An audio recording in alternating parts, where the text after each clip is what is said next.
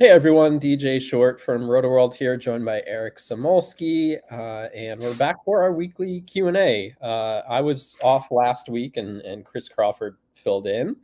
You'll see more of Chris Crawford throughout the season, both with our chats and the podcast, but we're back together here today. So we'll be here for the next, 40 minutes or so, answering your fantasy baseball questions. It's cool. We have some actual afternoon baseball going on right now, early afternoon. We'll make sure we're done before that starts. So we can go watch it. But yeah. And it actually feels like spring outside in New York too, which is cool. It's feeling serious like baseball vibes right now, which is good. It was also nice to see the Mets. I'm a Mets fan, you know that, but they were very plucky last night, and it was so weird because usually the Mets get their brains beaten in Atlanta, but they actually came back from 4 runs down and win a game in Atlanta, which just feels like sometimes you're like, life is a simulation, and it feels like maybe something's off right now with the simulation, but I will take it. It does feel like Atlanta's maybe reeling a little bit. Yeah. Not the worst time to get Atlanta in a series. But yeah, we've got some interesting games, interesting action right now. Mets looked great. I am a Red Sox fan. The Red Sox have looked pretty good. Obviously got some disappointing news today, which I'm sure we'll talk about. But yeah, it's Pirates looking good. Like, it's been a fun little start to the baseball season. Yeah, with Paul Skeens, waiting in the minors to be called up at some point. And, if the Pirates keep playing well, I feel like there's going to be more and more pressure maybe to bring them up if they're actually competing. So it should be fun to watch. A lot of, like you said, a lot of bad news with pitchers recently, Nick Pivetta being the latest. But, over the weekend, Shane Bieber, Spencer Strider, Yuri Perez facing Tommy John surgery. Framber Valdez scratched with an elbow. Yeah. So it just keeps going and going. I would encourage everybody. Scott Pianowski and I started off the Rotoworld baseball show yesterday talking about this. So if you haven't listened to that episode of the podcast yet, you can get it anywhere you get podcasts. We do cover also like some waiver wire discussion. So there is some fantasy goodness in there, but also just talking about what is the future both of baseball and fantasy baseball in terms of these, arm injuries. So again, that's the Rotoworld baseball show. Get it wherever and check out the beginning of that episode. And you'll be doing another episode tomorrow. So twice a week, Rotoworld baseball show. Definitely check it out. So we're going to start answering some questions now. And, feel free, anything that's on your mind, whether it's waiver wire pickups, trades, just overall opinions on maybe some minor leagues to stash, we're happy to answer it. So first question here from Frank, and he pulled off a trade. He needed some stolen bases, so he traded Brandon Drury and Tanner Houck for Andres Jimenez. His starting pitchers still pretty solid staff here: Castillo, Kirby, Gausman, Gilbert, Bryce Miller, Sanchez with Senga on the IL. What do you think trading from his strength to get some stolen bases? Yeah. I mean, you look at the rest of that staff, you can't really fault it. Clearly, I'm going to guess he's a Mariners fan. I mean, basically the entire, I wonder if he has, I guess he doesn't have Woo stashed on the IL. But yeah, he could definitely have gotten rid of Houck as a quality start league as well. I don't know when Houck starts facing better competition, how much he's going to go 6 innings. Yeah. And I like Jimenez. And I think that lineup is, feisty, and they're playing pretty well. And so I think that's a solid deal overall. Yeah, same here. I know Jimenez maybe 2 years ago is like the peak fantasy wise for Jimenez. Like we'll see. He's still very young, but the speed is something at least gives him a safer floor. So everyone talking about Heston Kjerstad. Jada with the question: ETA for Heston Kjerstad. I don't know. I feel like maybe it's gonna require either someone at the major league level playing poorly or an injury of some sort in the short term. Right. I like him long term, but I'm just not sure that there's an opening right now, even with him being an RBI machine in AAA. Yeah, we've been answering a lot of questions about Kjerstad both here and then, when I do my Sunday waiver wire column. As I've kind of been mentioning, my stance is like Colton Cowser played better than Kjerstad in the spring. Mm-hmm. Colton Cowser won a spot on the major league roster. Colton Cowser is 24 years old and was a top 30 prospect and was the 5th overall pick in his draft. It's not like he's some afterthought. Like, he is a legitimate prospect in his own right. He's on the major league roster. He's starting today over Austin Hayes. I think the Orioles are going to give him a shot before they decide to go to the minor leagues. So I think Kjerstad's timeline depends probably on what happens over the next couple of weeks with Cowser. If we start to see Cowser get more opportunities like today and start to play, then Austin Hayes is a fine 4th outfielder, and there's really no need to bring up Heston Kjerstad. If Cowser struggles and they want to, give another young guy a shot, then I think, maybe that's a timeline for Kjerstad. So I personally couldn't see it happening barring injury in like the next 2-3 weeks, but I know people want to stash him. Yeah, and that's a good lead into our next question here from Dave. How do you know when to stash Jackson Holliday not included? And I've kind of had this philosophy for a long time, and I think Paul Skeens is in a category by himself, but the way I generally look at prospect pitchers, I don't stash them at all. So I think I'm more likely to stash a major league pitcher who's on the IL, like a Nick Lodolo, something like that. I would rather do that than stash a prospect pitcher, especially with all the injuries across Major League Baseball right now. So I'm stashing hitters, and I think it's a little bit different now with teams being incentivized to, bring their prospects up sooner. I think you want to be a little more aggressive earlier in the year with position players who have a more clear path. And we just talked about Kjerstad. It's not necessarily as clear, but there might be other situations where it is more clear. Yeah, I always look at 3 things. The production of the prospect you want to stash, I think obviously is the most obvious, right? Not just in their name, but like, are they playing really well? The playing time opportunity, right? Is there a person legitimately struggling at the position at the major league level? Not like, oh, well, he's clearly better than this guy.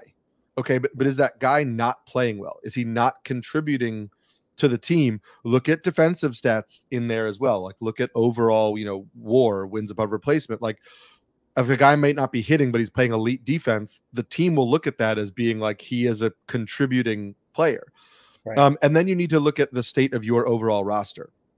If I want to stash this guy and it might take 3 weeks, can I do that? Do I have the stability in the rest of my roster that like I can use this spot on a stash? Because once everybody in the league sees that you've made that waiver claim, you've essentially started the clock on that prospect, right? Even if people know who he is, not like you're sneaking him by anybody. Now somebody else is thinking, oh, okay, now we're stashing these guys. So if you then don't have the ability to keep that guy on your roster for 2 weeks and you have to drop him, now somebody else is like, oh, okay, if I don't pick him up now, I'm going to lose him. And then somebody else could pick up that prospect. So that's the third component that I think is really important. I don't see like a ton of position prospects out there at the moment that fit that category necessarily. Right. Kyle Manzardo is someone I think we'll see probably sooner rather than later. James Wood, who had an awesome spring training with the Nationals. Like, I don't sense that the Nationals have any sense of urgency to bring him up. They're not competing this year. So while he had a great spring, he's off to a good start. Like, I don't think the situation's right. So it's hard for me to recommend a lot of these guys that are in the minors right now. Yeah, I don't think it's anybody that is non-Orioles category or Paul Skeens. Right, non-Orioles category. Even like, Junior Caminero. Yeah. Where is he going to play? I mean, they've clearly he's hurt right now too a little. Right, he's got that quad injury, but it's like they've shown that they don't necessarily want him being. He's not going to play shortstop. Yeah. So it's going to take an injury to Paredes at third base, or I guess you call him up to be the DH, which again is feasible. It's whether the Rays want to do that or not. So he's going to have to get back and healthy, and he's going to get back on the field, and he's going to produce. And then maybe, the Rays, who are not off to a great start, might want to jumpstart their lineup a little bit and use Caminero as a DH. So that's the other option I could see, but to your point, like there's got to be, the Nationals went into the season with Lane Thomas and, Eddie Rosario and Jesse Winker. Like, they're not just going to give up on those veterans after 3 weeks. Like, they knew what they were doing. Those guys are going to get a couple of months before they're going to go to James Wood. And, I think ideally what the Nationals are hoping for is for Rosario to have a nice season and they can trade him for, a fringy prospect at the deadline. Like they want to hit on one of those guys, like a Joey Gallo, same thing. Maybe, there's some lightning in the bottle there. That's kind of what they're aiming for as a rebuilding team. I think we'll see Wood this year at some point, but I think it'll be later in the summer. I could be surprised, but that's where I fall on it. Yeah. I know people were also into like Chase DeLauder, and I thought it was interesting that the Guardians, decided to send him to AA again. He only played 6 games there last year, but like rather than say, oh, you crushed, spring training and we'll get you a AAA. So I think it might be a little while for him. A prospect who's like not super high on people's radars is Zach DeLoach with the White Sox. And that's an opportunity where, like, listen, this guy hit 286 with 23 homers for the Mariners in AAA last year. The opportunity is there. Awful. That lineup is terrible, but he's hitting 240 with a 28% strikeout rate in AAA right now. So the White Sox may be like, why would we call him up? So yeah. Well, I thought the White Sox were the worst team in baseball coming into the year, and that was even expecting, Eloy Jimenez and Luis Robert to be in the lineup, and now they're both hurt. So that is a rough lineup, but someone that you should be streaming against every opportunity you get. Up next, a philosophical question. With the rash of arm injuries, including now Pivetta and Sawyer Gibson-Long, do you think teams will be aggressive with Topps starting pitcher promotions last year, or slow down?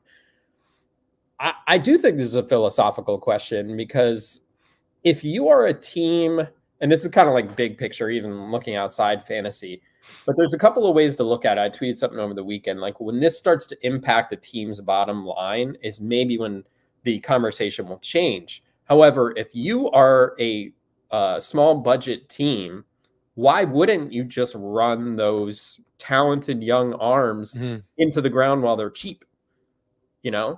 As opposed to preserving them for the long haul, which is maybe what you're thinking about when a pitcher gets to like arbitration and you sign them to a huge contract if they make it that far. But I think we're in a weird position now where if you're I don't think the behavior of these small market teams is incentivized to change, because I think they want to get the maximum value out of them when they're cheap. Right. I'll extrapolate this out from a conversation I had with one of my college teammates who works in an MLB organization, and just assume that the logic that they possess is similar to what a lot of other MLB organizations will think. I don't think this will meaningfully change what was already happening, which is teams being a little more aggressive. We saw that last year. And so I think this won't make teams even more aggressive than that, but you'll see, guys like the Pirates. I don't know that they would have called up Jared Jones 3 years ago, right? He was 22 years old. They didn't need to. They had veteran arms they could have, put in there. They didn't need to do it. Teams are spending a lot of money on trying to create data on the biometrics of the pitchers that they draft in order to figure out what are the health risks of this particular pitcher and what can I do to prevent that. Right. So I think that teams are actively assuming that they're drafting pitchers who are who are injury risks, and they're going to try to fix those injury risks. So to them, it wouldn't be, hey, I'm going to rush you to the majors because your arm may fall off. It might be, hey, I'm going to make sure that I start working my plan to fix the health red flags that you popped in the draft process so we can get you to be less of a risk when you're pitching for us. My buddy was also very blunt, and he was like, we're not really worried about elbow injuries. Like, data has shown that pitchers will bounce back from elbow injuries. He's like, we care about shoulder injuries and back injuries. He was like, if Right. pitchers have shoulder injuries and back injuries, we're way more concerned. We will rehab a guy's elbow and assume that he'll be back to throwing the way that he used to throw. Sometimes stronger. And sometimes stronger. So I think the elbow stuff might not change too much how teams are treating their younger pitchers. Yeah, I mean, we have Tommy John surgery, but shoulder issues are a death knell. That's always a variable situation when a pitcher comes back from a shoulder surgery, for sure, especially like that shoulder capsule surgery. Not many success stories with that. So I don't know, but fantasy wise, even tackling this season as we go beyond here, like how, if you are in a situation where earlier someone was dealing from a strength with starting pitching, like, are you a little more careful now when you're thinking about dealing a starting pitcher to get a position player? Or are you just like, well, it's pitching, it's risky? Yeah, I mean, listen, my draft strategy was to really load up on starting pitching, in particular late round starting pitching, because I was taking those upside flyers and thinking I'll drop the guys that don't work and I'll, pick up the bats that are really emerging. And I haven't really dropped those pitchers yet. And part of it is because honestly, like, not a lot of bats have jumped out to me, have been like, oh, I have to get this guy on waivers. Like, I understand, we've talked about guys like Bryce Terang and Michael Conforto and, Oliver Dunn and, Michael A. Taylor, whatever. These guys have all come up. Depending on your league type, in a lot of like non-15 team leagues, I do believe in Conforto's swing change. I have tried to add him in places, but a lot of those other guys aren't like oh my God, if I miss out on this guy, I'm going to regret it.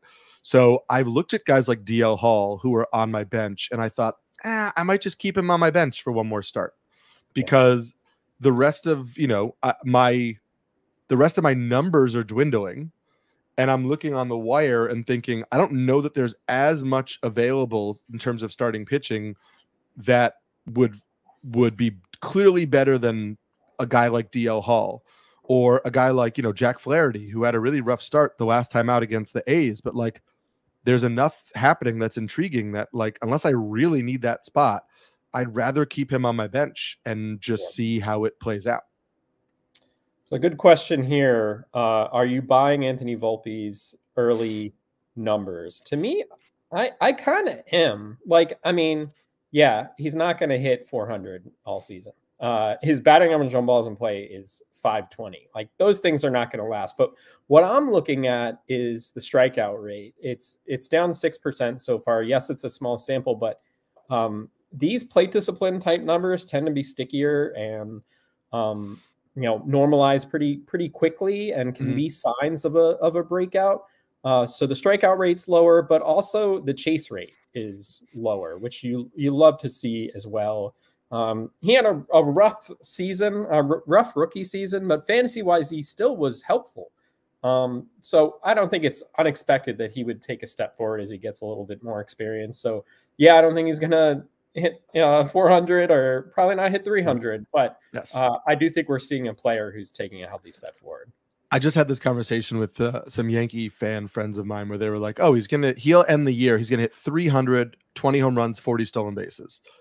And I was like, I'll take the under on the batting average part, at least. I am buying the changes.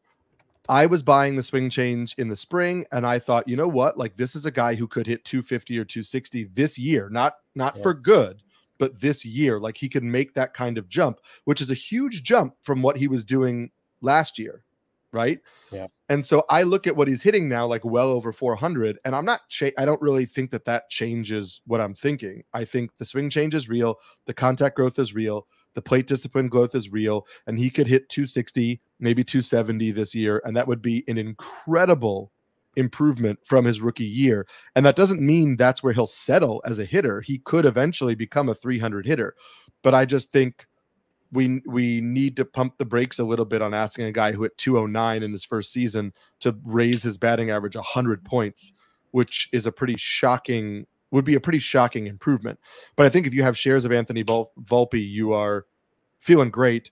And if somebody in your league wants to sell high because they think that this isn't his level, I would be interested in buying high if, you know, the asking price is still something reasonable. Yeah. Up next, sort of the other side of the coin here, where the two, you know, hyped rookies a year ago, position players, were Anthony Volpe and Jordan Walker. Walker still not finding that success, at least so far. So Ryan with the question, is it too soon to dump Jordan Walker? Second year in a row, he's not showing any signs he belongs in the bigs. He was pretty good down the stretch last year. But so far this season, pretty discouraging. To be honest, the strikeout rate is up. I'm just on Fangraphs, but, you know, so take it for what it's worth. But the line drive rate for him is 4.3%, and he's hitting the ball on the ground almost 60% of the time.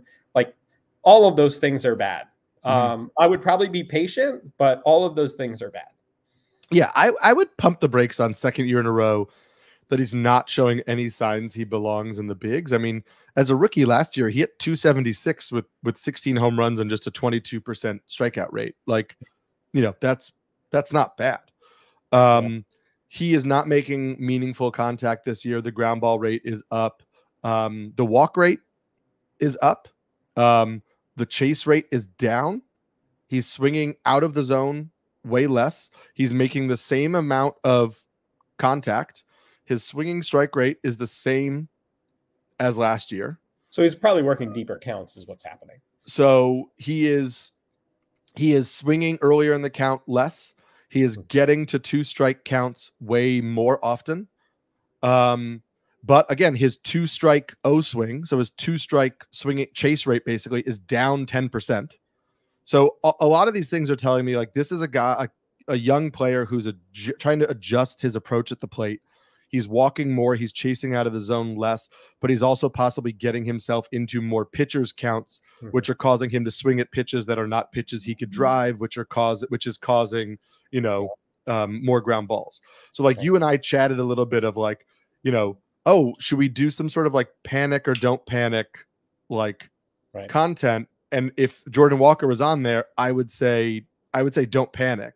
Like, I would put this at a yellow flag and not a red flag. Like, there are some things that obviously don't look great, but I see a young kid working through the process of his approach at the plate, and I would give him a little more time. Also because Victor Scott has not looked great early on.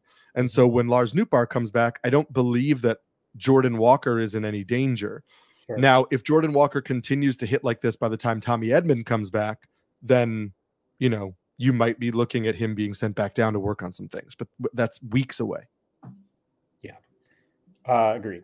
Up next, Delaware Fishing with the question. Got offered Bryce Harper and Snell for Trout. I would take that like every day of the week. I'm assuming you feel the same. If I want the Bryce Harper side. I never know how people, when they word this, like what they're getting. Oh, that's I would take the Bryce Harper side. Yes. I still think Harper is the best player in that deal, and you're getting Snell. I first read it and thought it was Harper for Snell and Trout, and that was like a little bit closer to me. But I was still probably going to tell you to take Harper, so now I'm definitely telling you to take Harper. Yeah, I agree. And I wouldn't take much away from like Snell's early starts. I think it's going to be a little while before, you know, we see him up to full strength. I think that's a factor with these guys who signed late. Like, you got to give them a little bit of time because they didn't have a normal routine, their normal spring training. JD Martinez with the Mets, he played one or two AAA games and then had like general soreness, which is one of my favorite baseball terms. So he's 36, so he, you know, needed a couple days to rest a little bit. Yeah, we all do. It happens. I feel it. it. So, you know, I wouldn't look too much into that, but no, I like the deal, and I would take that, assuming it's as we think it was worded. Another philosophical question. For the same reasons as before, are we at the point with the injuries where we need to move the bar for lines that make a starting pitcher a hold versus a stream? I mean, sort of, right? I mean, if there's fewer aces available, which is how it feels right now, I do think the bar changes a bit for what we think is a tolerable starting pitcher. But I also think that maybe you're a little more inclined to take that, bulk reliever who may pitch 2 innings, who could outproduce a streaming starting pitcher that you feel iffy about. Yeah, I think that's another way to look at it too, is like, considering offense was up last year, I don't know that we want to lower our barometer for what is a starting pitcher or what is a streamer, because you're just basically saying, well, I know this guy isn't going to pitch well for me, but there's not a lot better out there, so I'm going to put him on my roster. Whereas, like, I'd rather say, you know what, I'm going to pick up Ryan Yarbrough, and he's going to pitch 3 to 4 innings for the Dodgers, and maybe he gives up 1 run, and I get a sneaky win. And I would much rather take that than, really mine the depths of, like, what starter can I use? Like, yeah, I picked up Martin Perez in some places because he was facing the Pirates, and I thought, okay, maybe he'll be useful. But, like, if my best option was Martin Perez and he's facing, like, the Reds in Cincinnati, like, I'm not gonna do that just because he's the best option, and so he should be considered. Like, I'd rather just take a middle reliever. And Martin Perez off to a good start against the Tigers. Right? Kind of in a similar vein here, Spencer Turnbull threw a no-hitter a couple of years back. Did. But 2 solid outings in a row, resurgent here with the Phillies. Reds, Cardinals. Have the Phillies tapped into hidden potential? Is he worth a pickup in Roto leagues? I haven't had a chance to look at, his velocity and if he's changed his pitch mix. I'm wondering to get your opinion on him. Well, you can read it tomorrow morning on NBC Sports in the new edition of Mixing It Up, where I look at pitchers' pitch mix changes and whether or not we should care. I will tell you, we should care about Spencer Turnbull. He has a sweeper this year, and he has changed his curveball. I do think it is meaningfully impactful. I don't believe that he's necessarily a guy that you'll add to your roster and never put back on the waiver wire. But I think it is helpful, and he gets the Pirates and then the White Sox as next 2 starts. So that in and of itself, even though the Pirates look good, but anytime you're going to get somebody who's even decent, who's pitching against the White Sox right now, you got to take that opportunity. Yep.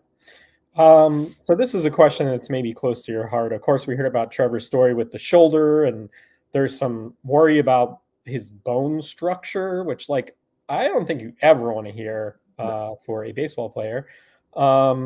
So what kind of rest of season outlook would you give Vaughn Grissom with likely 0 risk to his playing time as a result? I wonder, can Vaughn Grissom actually play shortstop? They said no. Yep.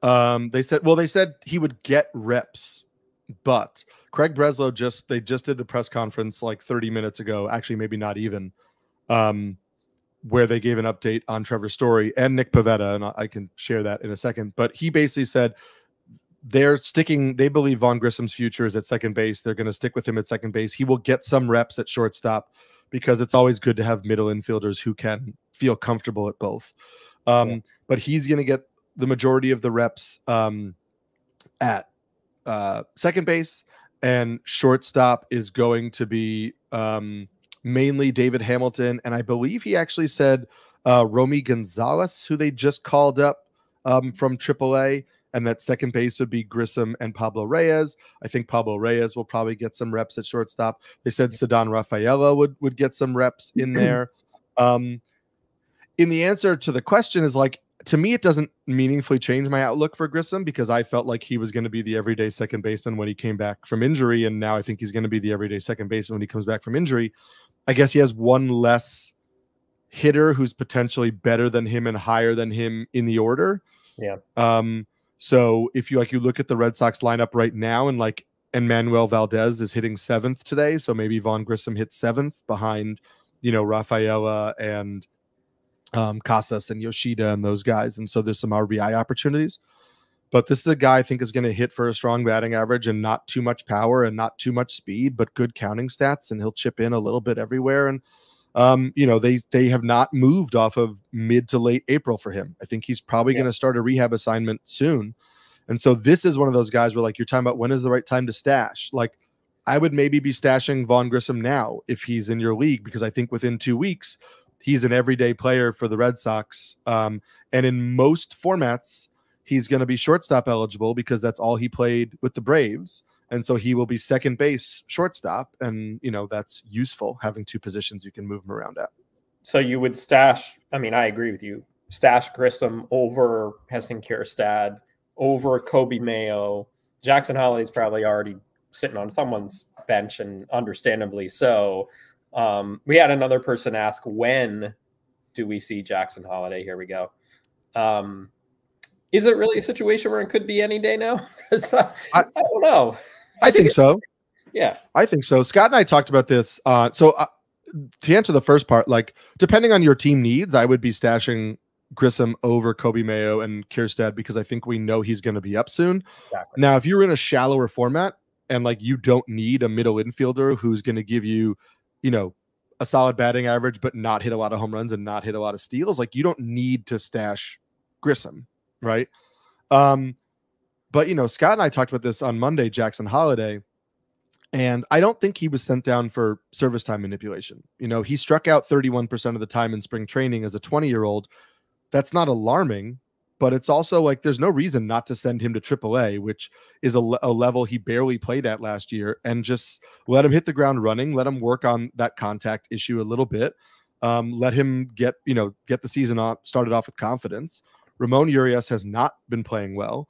I know Jordan Westberg hit a game-winning home run early in the season, but he's been fairly average. So I do believe there is a path. The downside right now is like, the Orioles need to be okay cutting Ramon Urias or Tony Kemp, because they don't have options. So they need to be just flat out released. And the Orioles basically need to decide if they think those guys are useful players to them, even on a bench or not. But I said to Scott, my guess is we were to see Jackson Holiday before May, is my thought. I agree. It's certainly a good sign that Holiday has more walks than strikeouts right now. Mm-hmm. The strikeout rate, very reasonable. Off to a very good start. Man, the Orioles are just loaded. They're so good. It's so fun. They're so good. So we'll have time for a couple more here. MV with the question. Someone in my league dropped Lane Thomas like 2 days ago. Drop James Outman or Lars Nootbaar for Lane Thomas. I probably would drop one of them for this. I kind of think I would.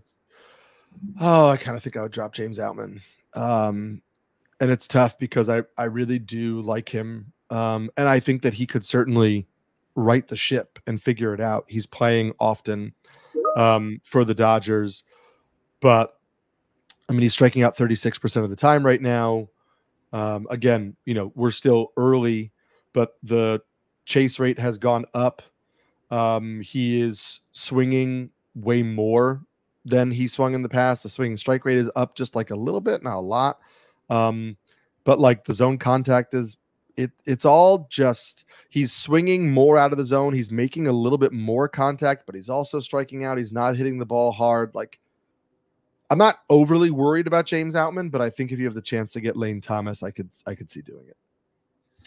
So kind of in a similar vein here, curious, any buy low players you would suggest to trade for?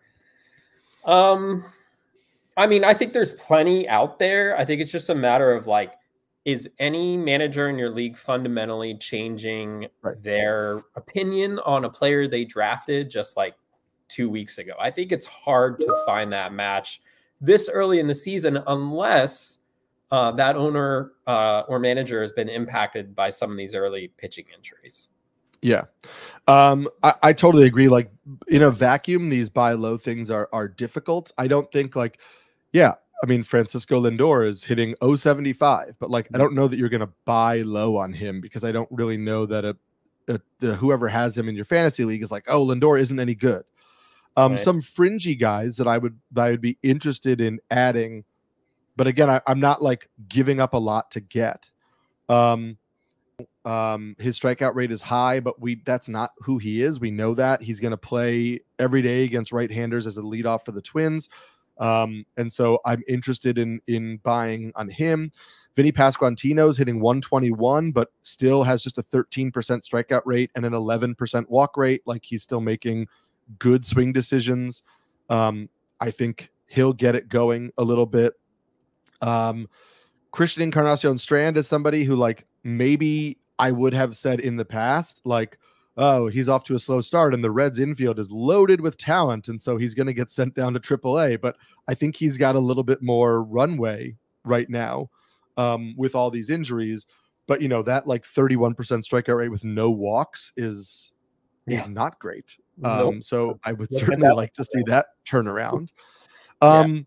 And yeah, Nico Horner is somebody that Scott and I talked about. Like, there's some panic on Nico Horner because he's hitting 156. He has no stolen bases, and he's hitting lower in the Cubs order. But he's still making a lot of contact. He's drawing a lot of walks. I don't know why he wouldn't eventually start stealing the bases we expect him to steal. Like, hitting lower in the order is actually better for steals, not in terms of like how many you get. Like, he's going to get on base, he's going to get fewer plate appearances, but he's not hitting in front of with Cody Bellinger on. So they may run him with the 8 or 9 hitters up to get him into scoring position. So that's another guy I would look to buy low on. Yeah, I think like a player that might be fringy in kind of a shallower league, especially if you're getting nothing from him right now, like a Tyro Estrada, I could see someone dropping him just because he's been off to a slow start this year. He was affected by injury last year, so the overall numbers didn't look as impressive. He's someone I could see trying to pry away. Wyatt Langford had all the hype during spring training, and hasn't really done anything amazing so far. Evan Carter is kind of the same way. I was just looking at Evan Carter. It's like a 23% walk rate and a 7% strikeout rate for a guy playing every day in a good lineup. Like, we know he's talented. That's a guy where I could see trying to buy there, because again, was a pretty well-regarded prospect. So I don't know that anybody is selling. But again, Wyatt Langford really overshadowed him in the spring, and I think kind of took some of the shine off of Evan Carter's star. So I think there's a chance that maybe the person who has him in your league isn't really fully convinced in how good he is. So I'm in control of the questions here. So last question of the day, DJ, please tell me the Julio Teheran experiment was just for the revenge game and that it is over. Well, I mean, if it was a revenge game, he didn't do very well. I think it's a stopgap situation, and we'll see, when Tyler McGill's ready, of course, but because of like the roster rules coming out of spring training, the Mets sent down Jose Butto. He came up last week because of injury, but I believe the Mets have to wait until April 15th to bring him back for good.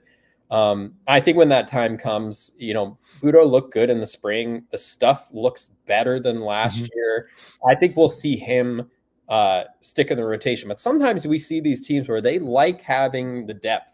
So I wouldn't rule out the possibility that Teheran gets at least one more start and then they see where they are, because it's pitching and we've seen how it's gone recently if they want to risk letting him go. But I think it'll be Butto's spot eventually, and then we'll see, when and then Christian Scott's spot. Let's hope so. Yeah. But I listen, I know this is a pessimistic take and you might not want to hear it, but I also think there is some value to a team like the Mets that maybe their window opened a little bit more given the injuries in Atlanta, but they're probably not a playoff team this year given the roster they've assembled. And guys like Severino, Sean Manaea, Adrian Hauser, who are on short-term contracts, who could then be dealt at the beginning of the summer to teams that are dealing with starting pitcher injuries. Like, I think there's some value in the Mets continuing to run out these veterans for a couple more months, allowing them to build up some value, and then saying, okay, we'll trade them. We'll get a low-level pitching prospect back. We'll call up Christian Scott. We'll call up Mike Vassell. We'll let Jose Butto stick in the rotation. And then it's a little bit of like when people wanted them to play the kids last year. And I think you'll see the kids in the rotation maybe from like July on. I would take that. And with the Severino thing, especially when the Mets signed him, a lot of people are like, they signed Severino. But I think the plan is, yes, he bounces back, but then the Mets pay the remainder of his contract. They cover all of it, and they can do kind of what they did last year, maybe not to the degree of getting these top prospects, but a pretty good prospect out of the deal by paying the salary. I think that's what their plan is. Yeah, and I was just looking right now. It's like Sean Manaea signed a 2-year contract, but there's an opt-out. And I'm looking, it is it's a player option.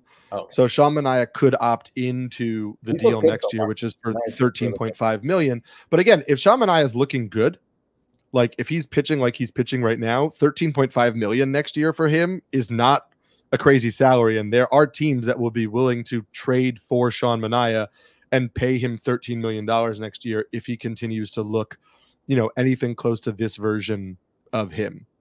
So I could see the Mets kind of like sticking with these guys for a while. All right, I think that'll do it for this week. Oh, something you want just to add? We should update, because I hinted at this before, but in case people didn't see the update on Nick Pivetta, Craig Breslow, the Red Sox director of baseball operations, said it's a mild flexor strain, and they expect him to spend the minimum amount of time on the IL. They decided to make the move now because the way the schedule sets up with off days, they figured that they could put him on the IL and not have him miss a start, or have him miss one start at the most, and allow the other pieces to fill in. Again, it's an arm injury for a pitcher, and so our alarm bells go off, and we don't know how long he is going to be out for. But as of right now, and as of what the Red Sox have just said publicly, this doesn't appear to be like a Framber Valdez, Spencer Strider, type of worry. So don't cut Pivetta. Put him on your IL, see how this plays out. If somebody did cut him because they were just like in tears with all these pitcher injuries and just didn't want to deal with it anymore, he's a guy you could stash on your IL and see how this all plays out. Kyle Bradish, ready to go on a rehab assignment, just came across as well. Wild. It's wild. Like it would be so great if that could happen, because we just need some good news. I am incredibly skeptical it's going to work out for the whole season. I could be one of those things where, you start to ramp it up in a game situation, and who knows? Right. I don't want to be the pessimist, but like that's sometimes how these things go. So we'll see, but we're hoping for the best for Kyle Bradish. Had a great year last year.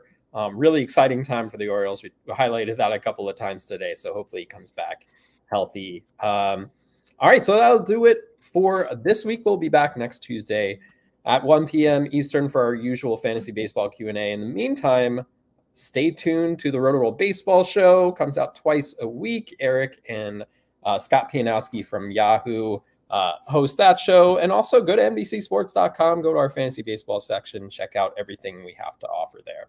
Thanks so much, everyone. See you next time.